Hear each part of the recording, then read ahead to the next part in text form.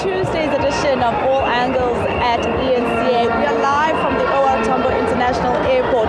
Myself and our sports editor, Brava Tangobeni, are giving you what's happening in terms of South Africans celebrating world champions for the fourth time. Bravi, you saw them at least. I was walking into the airport when they arrived, so I only saw it on the screen. Siago Lisi, that warm welcome. How was the crowd at that moment? You know, Maseko, I was here 4 years ago, and I thought that was probably the loudest cheer I've ever heard for the Springboks outside of a stadium. But today was something special. And I think what made it special is that 4 years ago, it was purely rugby fans that were here. This time around, it was South Africa. It was people from all walks of life, all races, all genders, all creeds.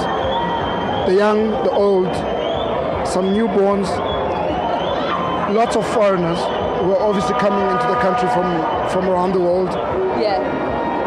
And the love for the Springboks is something special. I think when Nelson Mandela, all those years ago, in 1994, met up with Francois Pienaar and wanted to use this team to unite South Africa, I don't think in his wildest dreams he would have thought of this happening. I don't think in his wildest dreams he would have thought that a young man from Ezwite, would wear that number 6 jersey that he had worn in 1995 at Ellis Park, in Tokyo and then in Paris, and led the Springboks to becoming only the second team to winning back-to-back World Cup titles and becoming the first team ever in the history of rugby to win 4 world titles. And the atmosphere was so palpable. It was goosebump stuff. You know, when the plane landed and everyone caught wind that the plane has touched down, Emirates flight EK761. When it did the right turn, after turning over Delmas, and came from the south on its final approach, the mood was so tense. And then when the crowd heard it touchdown, this place was absolute pandemonium. And that speaks volumes to what Sia Kolisi and his men have done. And for me, Bravi, it's also about the fact that when you look at it, this is not a victory only for us as South Africans. It's a victory for the entire continent. We are the only African team to have won this 4 times. No, without a doubt. I think, you know, Maseko, it's the one thing that I think has bothered Rugby Africa for a very long time. The fact that, yes, you'll always have the Springboks there. They're one of the world's superpowers. But you'll have a Namibia. And there are not enough spots for African teams at a World Cup. And I'm glad the likes of Sia Kolisi and Rassie Erasmus and Jacques Minaba last week in the build-up to the final were saying it, that yes, we feel the weight of expectation and the excitement and support of 62 million South Africans. But this is not just for South Africa, this is for Africa. Because the messages they've received from across the African continent, you know, in Nigeria, in Zambia, in Kenya, even in Morocco, people are seeing themselves now as African. People are saying the Springboks represent us. You know, and that's important. That's extremely important. And I hope, Maseko, us going now to 2027 World Cup in Australia, World Rugby are going to add more teams, and I hope we'll have more African teams. We'll have at least 2 more spots coming from Africa. Hopefully. And that will increase, I think, interest within the game across the continent. And more than anything, it will increase the development, the money that goes in, and give countries like Nigeria, who we've seen the players from the DRC are playing here, Zimbabwe, an opportunity to really step up. I mean, I saw a stat this week. At some point, I think 1974, Rhodesia then beat the All Blacks, 18-10. You know, so the talent is there. You look at Springbok teams of past. You look at some Aussie teams. There are plenty of former Zimbabweans in those teams. And then you look at players from the DRC. Look at France. The number of players from the African continent Africa playing there. That have played for France in the past. The likes of Abdelatif Benazzi, Serge Benson, you know, their captain from 2011, Terry Dusotoa. So there's no lack of talent on the African continent for rugby. And the Springboks, again, have shown not only flown the flag for South Africa, they've flown it for the African Union and for every single child in every single village on this continent that dreams of making it big on the global stage. And of course, we do have eNCA sports anchor Nzagomkari, he was at that press conference, Bravi, that just wrapped up with Captain Siagolisi, and how he came out. I'll never forget how he came out of those tunnels, as well as outgoing coach Jacques Ninaba, and the type of heartfelt message that he had for him. It's always nice to get flowers while you're still breathing, right? And they've been giving themselves and each other these flowers. So we will connect to Nzagomkari at some point, but I want to talk about the tour. We know that Rugby President Mark has been saying that he was already grateful. I think they released a press release from Saru on the 23rd of October. Then we hadn't even won. We had just come back from almost dying, beating England 12-11. And he was saying, look, we will try and reach every corner. And back then it was obviously difficult in 2019. We had just been trying to get used to the idea of COVID-19. Maseko, let me just go back to your previous point about giving flowers to people while they're still alive. A lot has been said about Rassie Erasmus, and we must give credit to him. He came in as director of rugby and as coach in 2018, brought Jacques with him. And he made the decision. I think the team is telling me that actually the sports minister, Zizi Godwa, is continuing with the press. I'm sure he also wants to congratulate them and South Africa. Let's take you back there quickly, very quickly live. We'll be back. How much the Rugby World Champions actually win along with the Webb Ellis Trophy. Do you mind maybe taking us into confidence in terms of what the prize money is for winning the Rugby World Cup and how will that be disseminated amongst the players? World Rugby doesn't give you prize money. There's no prize money pay for the trophy, but we have win bonuses that we plan for 4 years in advance. You answered. And so they are taken care of by that. So our players receive prize money, and yes, we plan for it 4 years in advance.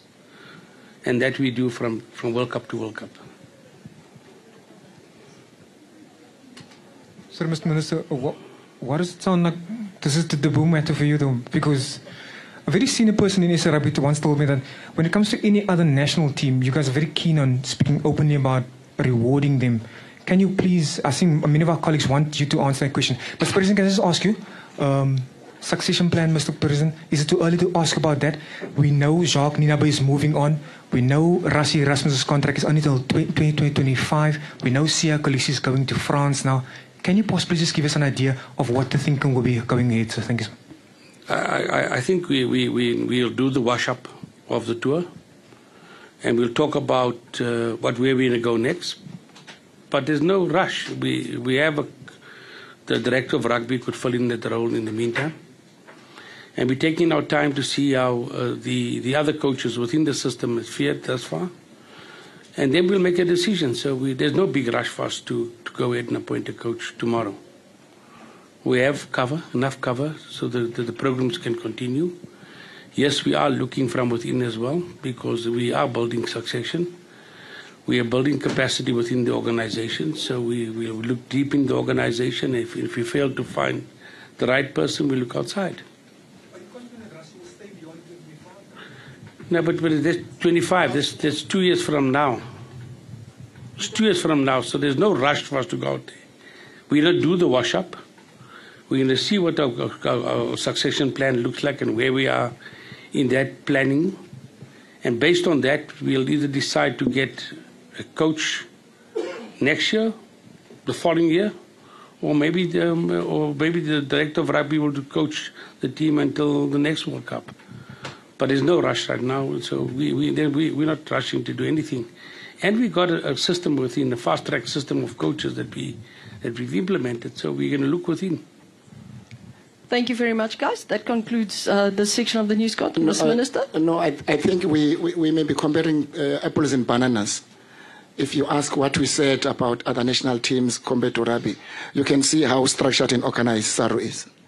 I mean, the issue of bonuses was resolved not on the eve, on the doorstep of the tournament, way before that. And you can only wish that other federations get inspiration. And I think it is that kind of leadership that is required by other federations, where you don't have to deal with issues at the door of tournament because it may affect the performance of players. The president last night, as part of recognition, did already declare the 15th of December as a public holiday. It's a recognition. You may not look at it from a monetary point of view. We do think that they deserve. As a country, we need a lot of counseling. I think we'll use the 15, and the days before that, the 3 games were really tight, quite tough for me, especially those of you who watch on TV. I watched them live. It was a bit, if I did not collapse, I will never collapse again. But you know, whether you win by a point or half a point, it's a win. It's a point. So South Africa has a point. So I don't think compared to what we dealt with before, we must compare with this. I went to when we played in the champs with Wallabies at Loftus. I visited what is a place called Poland. I spoke to the president about it, to see some of these young players who play for Springboks, who come from Poland, to see the kind of school system they have, well organized. I was inspired. Then I realized why we have some of the best young rugby players in the Springboks. And these are some of the lessons as we build a school sport we must learn from. Very solid, very organized, and I think these are the lessons going forward we will carry. I hope other federations, and I think SARU, will be able to share their experience, their efficiency in dealing with these issues with other federations. See, we also arrived, we need some rest. One more there. Last question. He was here since in the morning. Minister, this one's for you again. As much as you speak of the structures at the schools and everything, and obviously we all believe that it's needed throughout for every sporting code. The bulk of the players in the Springboks, let's say a Springbok starting 15 or a Proteas starting 11, almost all of them have gone to Ivy League schools.